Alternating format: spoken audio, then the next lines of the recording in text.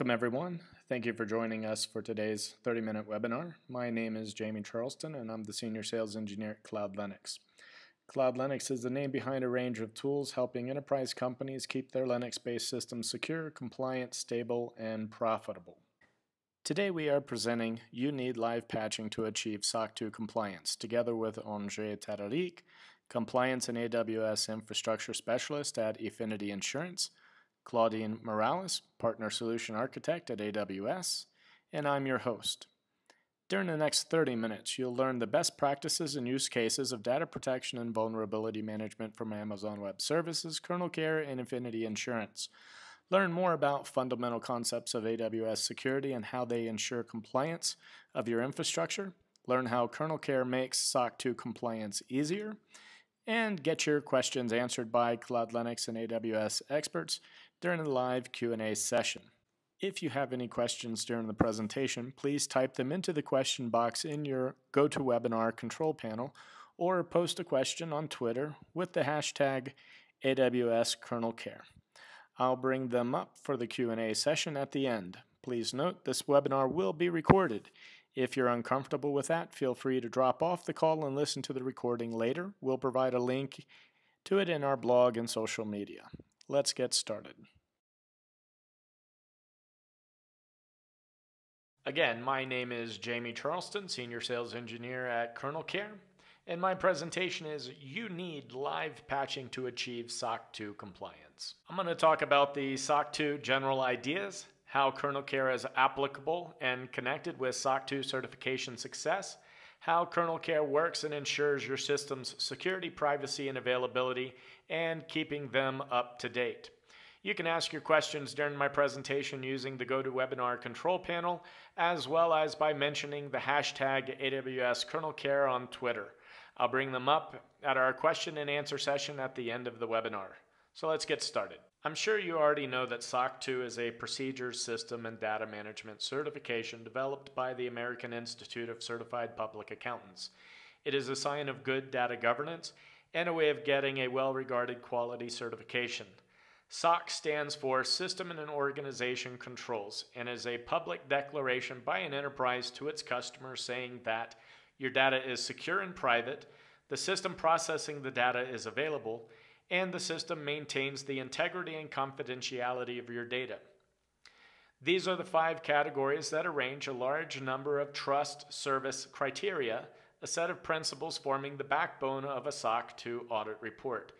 These guide external auditors, helping them to measure the effectiveness of the policies and systems an organization uses to execute its objectives. SOC 2 has become a popular route to compliance because it is pragmatic, flexible, and voluntary. It sidesteps legal considerations and their associated expense. You can choose which part of an organization it is for. You can choose which systems it is for. This particularly appeals to organizations offering SaaS, e-commerce, web hosting, and similar public-facing data-centric services, giving them an adaptable, scalable, and cost-effective way to become compliant. So where does KernelCare fit in with SOC 2? I'm glad you asked. To obtain a SOC 2 certificate, you need to comply with a lot of things. Clearly, many of them are outside the scope of KernelCare specialty. But among all of the point of focus in your SOC 2 audit, there are 2 extremely critical items you need to manage to obtain and maintain a SOC 2 certification. You need to perform regular vulnerability scans of your infrastructure, and you must always keep your system up to date. Now, such tasks are usually performed during planned service maintenance cycles, which may be once a month or even once a quarter. Does that sound familiar to you? Please type yes or no in the question box on your GoToWebinar control panel so that we can see how many of you regard rebooting servers as a real hassle. So let's look at the hassles of rebooting. This is quite understandable. Rebooting your server fleet is a pain. It is often scheduled for the darkest part of the night, corresponding to low points of service usage. It requires minutes of downtime, and it can take up to 15 minutes for server performance to stabilize and warm up. This is not something you want to do often, right? Yet, anytime there's a security vulnerability in the kernel, a server should be rebooted. Avoiding server reboots to apply kernel patches is actually putting your system at risk of being exploited. For instance, the latest set of microarchitectural data sampling vulnerabilities, better known as zombie load, fallout, and riddle, affect almost all Intel processors made since 2011. If you have unpatched Intel CPUs in your servers, bad actors can theoretically steal a lot of sensitive data from you. To protect from this set of vulnerabilities, you should have applied the Linux kernel patches as soon as possible to avoid systems being exploited. But how would you do that if you have already been preparing for upcoming reboot cycle for a few months, or you need to wait until the next one? What I'm trying to say is that waiting for the next server reboot cycle to apply the latest Linux kernel vulnerability patches is making you insecure and non-compliant. And this is where KernelCare comes into play. How KernelCare works. Our kernel team monitors security mailing lists. When they see a security vulnerability that affects one of our supported kernels, they prepare a patch for it. The patch is compiled and deployed onto our patch repository. The KernelCare agent running on your server periodically checks with our patch repository to see if there are any you need. If there is a new patch available for your kernel, the agent downloads it and applies it to the running kernel without the need of rebooting your server fleet. For advanced users, to apply the update, a special KernelCare kernel module is used. It allocates kernel memory and loads new secure code in there.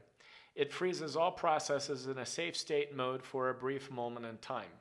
It is critical to apply the changes safely to make sure that the CPU doesn't execute the original code block right at the moment we will switch to a new version. That is why KernelCare module takes the original functions and modifies them to jump to new secure code, making sure the vulnerable code never runs again. All processes are unfrozen and processing continues. All of this is done in a fraction of a millisecond. I'm running out of my allotted time, so let me sum it up. If you're planning or in the process of obtaining a SOC 2 certification, and particularly if the scope of the audit is security and privacy, you need to ensure that your systems are up to date. That means making sure they all have the Linux kernel security patches applied without interrupting services. For that, you should consider KernelCare's automatic Linux kernel live patching service. If you want to go deeper and have a technical demonstration, please contact us at sales@kernelcare.com. If you'd like to try KernelCare free for 30 days, visit kernelcare.com free trial. Now we will turn time over to Claudine Morales, Solution Architect at Amazon Web Services. Claudine will cover fundamental concepts of AWS security essentials and best practices.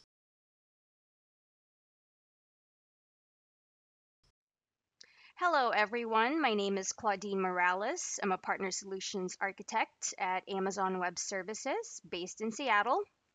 First of all, I'd like to thank the team at Cloud Linux, who is an AWS Partner Network Advanced Technology Partner, for inviting me to be a part of today's webinar.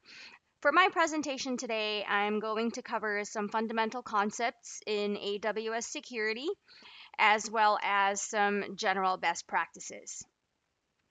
I'd like to start by saying that at AWS, security is job zero. It will always be our top priority, and that's true to our internal culture as an organization where every employee is responsible for upholding security standards in their day-to-day and is empowered to report and escalate security issues if needed. And that is also true to the extensive security technologies that we offer our customers as a cloud provider. To respond to the compliance requirements of our most demanding customers, we have worked to achieve compliance with many certification and accreditation programs, including global programs such as PCI DSS, SOC 1, SOC 2, SOC 3. We're compliant with U.S. government-wide programs like NIST, FedRAMP, FISMA, and a number of assurance programs that are recognized in Asia Pacific and Europe as well. Because we manage these programs in our infrastructure, we can help you more easily meet your compliance requirements. If you have any compliance requirements for your workload or want to know more about our compliance programs, visit the AWS compliance page, which you can see on your screen right here. How we view security on AWS. The fact is, AWS alone cannot achieve all of your security and compliance objectives. It is a shared responsibility. AWS controls and manages certain components, but you as a customer have to do your part. And this is why it's great that you guys are listening in today to learn more about KernelCare and the benefits it offers when it comes to managing the security of your Amazon Elastic Compute Cloud or EC2 instances that you have running on AWS. You have your share of duties to protect your AWS environment.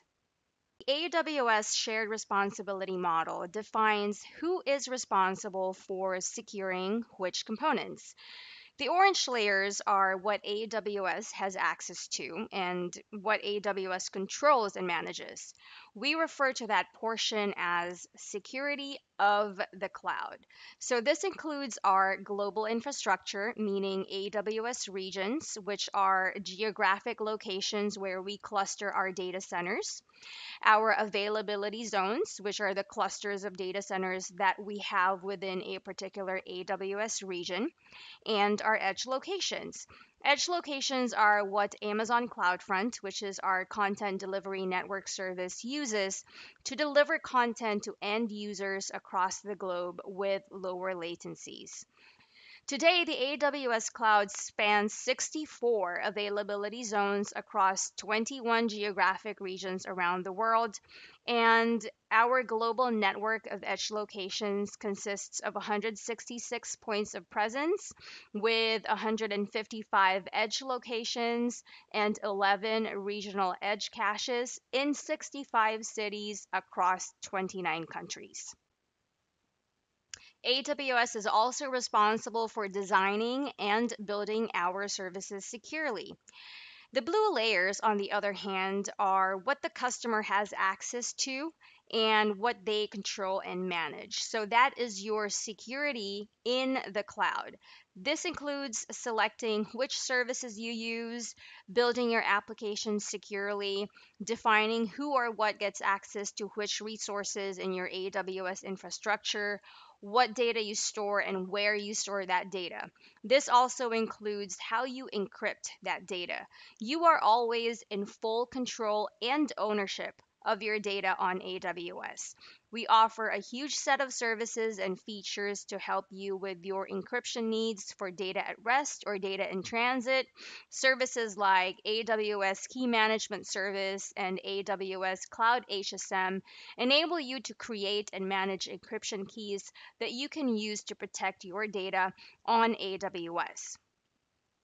Now, AWS does not have access into the customer account, the blue part, and the customer does not have access into the underlying part, which are the orange layers. And I thought that was very important to point out. So I've mentioned some of the security components that you as the customer need to manage when using Amazon EC2 as part of the shared responsibility model, but I'd like to share some more general best practices that will help you better secure the EC2 instances that you are running on AWS. And I've already covered best practices around access and privilege in the previous slide, but it's also best practice to have a baseline for your EC2 security configuration and use that baseline to assess every EC2 instance that you have running in your environment. You should have logging enabled on all of your EC2 instances that you are running so that you can collect configuration data on each of them. This allows you to flag and act on any deviations from your baseline. It's also a good idea to implement a change management strategy for rolling out necessary changes on your EC2 fleet, including changes to security groups, configuration changes for applications you have running in your EC2 instances, software upgrades, patching. It's also critical that you have some sort of audit logging mechanism in place to track the changes done on your AWS environment. You can use AWS CloudTrail to track many of the activities across your AWS account and AWS Config to monitor and evaluate configurations for your AWS resources. I'd like to encourage you to learn more about the AWS shared responsibility model and download the AWS Security Best Practices white paper using the respective links that you see on your screen. I hope this was helpful. Thank you again to the Cloud Linux team for having me here today, and thank you everyone for joining. Thank you, Claudine. Just a reminder, please be sure to type your questions into the question box in your control panel or post a question on Twitter with the hashtag AWS KernelCare. Now please welcome André Taralik, Compliance and AWS Infrastructure Specialist at Efinity Insurance. He will share the story of how KernelCare made their SOC 2 compliance journey easier. Hello, I'm Andrzej Talarik, and I am a Java developer at Efinity Insurance in Warsaw. We do software consultancy and software development for insurance industry. I'm going to tell you why we use KernelCare and where it's helped us with SOC 2 compliance. But before that, I'll tell you a bit about the company. We started almost 20 years ago selling the Efinity Insurance System, a Java-based software application for brokers and cover holders. They use it to provide instant quotas and calculate premiums for policies. It also has sales and management information components, everything you need to run an online insurance business. We have clients in 14 countries, so everything runs in the cloud on Amazon AWS, handling millions of quotas per year and hundreds of thousands of policies. The insurance sector has to deal with a ton of data. Much of it is personal data, so the system handling it must be watertight and secure. We don't have a problem with that, only with proving to our customers that their data is safe. We did it by going down the compliance route. I'll talk more about that in a second. First, I want to say that we have a second company, a London-based brokerage business, and yes, they do use Efinity software. That means we have seen things from two sides, both as service providers and as service users. So, here's how we got to learn about KernelCare. Some of our customers started asking, do we have any compliance certifications, specifically SOC 2? SOC 2 is an audit report. It's popular in the US, where we have most of our business activity. When you've been audited, it is proof that you have good data governance. We thought it would be a good idea to get this, and we did, but it took some work. There is a lot of things you have to comply with. One of them is that you have to do regular vulnerability scans on your infrastructure. Another is that you have to keep your system up to date with the latest software. That worried me because I knew it would mean more system admin work. I started to think how to automate it, did some Googling, and I came across KernelCare. I should say first, we do use clustering on the application layer, and we could upgrade nodes without any interruptions.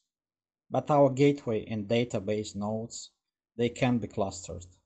They are on CentOS, which gets 2 or 3 critical kernel updates a month. To get SOC 2, we'd have to install updates as they come in.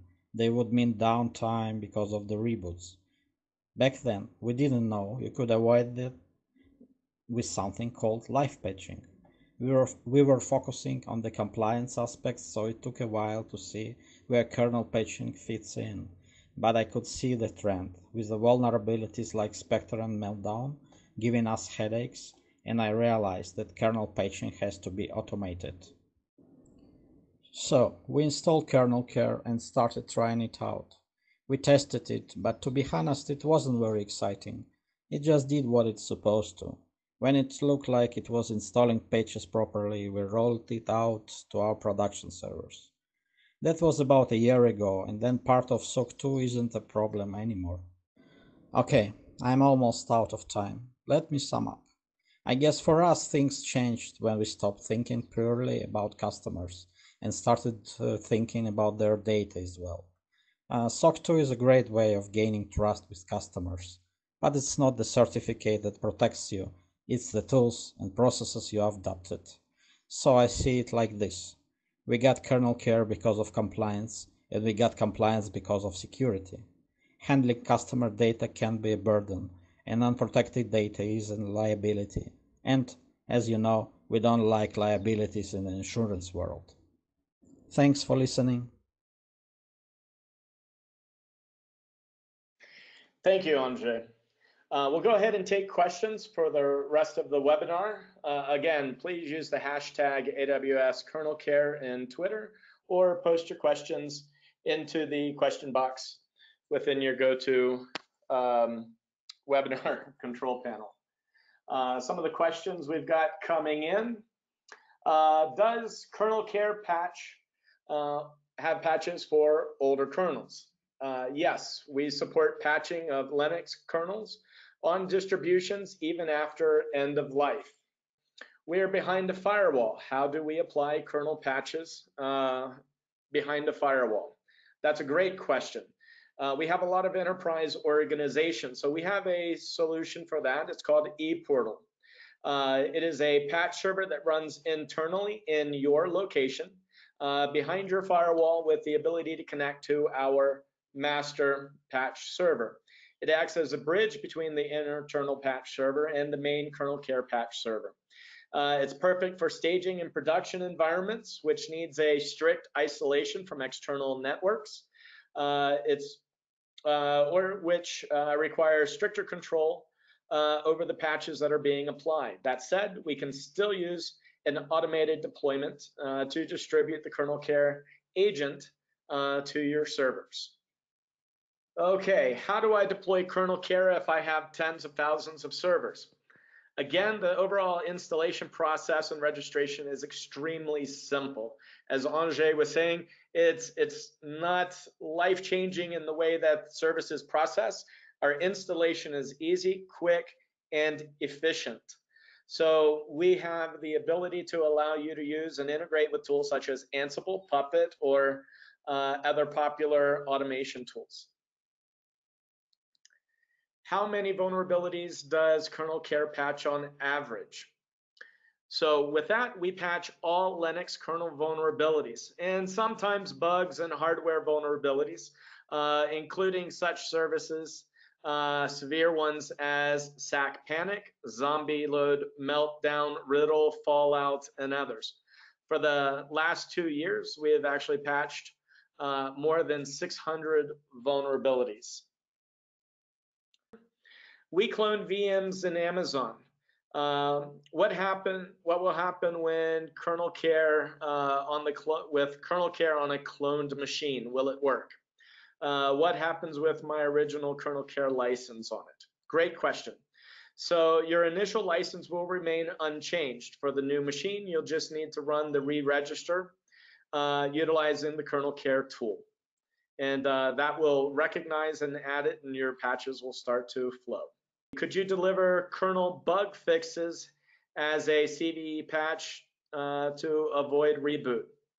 This is not what we do normally, but sometimes we do patch critical kernel bugs if those bugs are severe. Do you support ARM chipset patching? We know a lot of people are moving to ARM. So with that, we have recently released the ARM chipset patching support and can now protect your Internet of Things devices and hardware from Linux kernel vulnerabilities. We have actually gone through the process and successfully passed the proof of concept on ARM-based servers in the EC2 Amazon Linux cloud, and have created a customized solution for you, and we can create a customized solution for you depending on what distribution you currently use. For instance, Yagato and Ubuntu Core. Okay, it looks like we've covered all of our questions. Claudine, Andrzej, thank you very much for your time. Appreciate everyone for being here. Just a reminder, we do have a 30-day KernelCare trial on our website. Feel free to sign up. If you have any questions, reach out to us. And again, if you would like to work with one of our sales agents and have a more customized demo and discussion, please contact sales@kernelcare.com. So thank you very much for your time and attendance today, and we look forward to hearing from you.